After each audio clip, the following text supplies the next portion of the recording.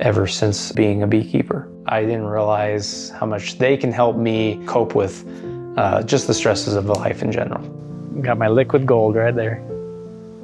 My name is David Loyola. I live here in Sandy City, Utah in the United States, and currently I'm employed as a police officer. I've been a beekeeper for approximately 5 years. I currently have 4 beehives. Honey that we harvested today is much more clear than I've seen in recent years. It has much more of a fruit kind of taste to it. It's been just a great hobby of mine that's been extremely soothing and relaxing to do. When I come home, I will go out to the beehives and just sit and watch them and listen to the humming of the bees themselves is very therapeutic for me. The reason that I got bees was to help pollinate my garden.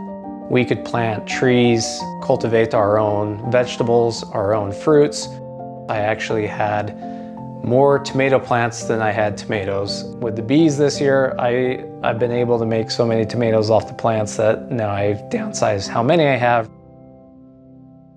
So what my family thinks about me having bees is initially, Dad's gone crazy. They had a misunderstanding that the bees are out to get you. But within just a few weeks, they noticed that they could go into the garden, jump on the trampoline, do everything normal, and the bees never disturbed them.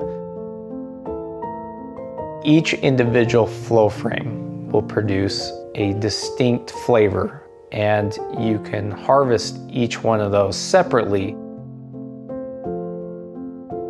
Favorite part of beekeeping for me comes in different stages. After a hard day's work, the therapeutic side of it, which is just being able to go out and listen to and enjoy and watching them do what they do. The other time is when my garden begins flourishing because the bees get out.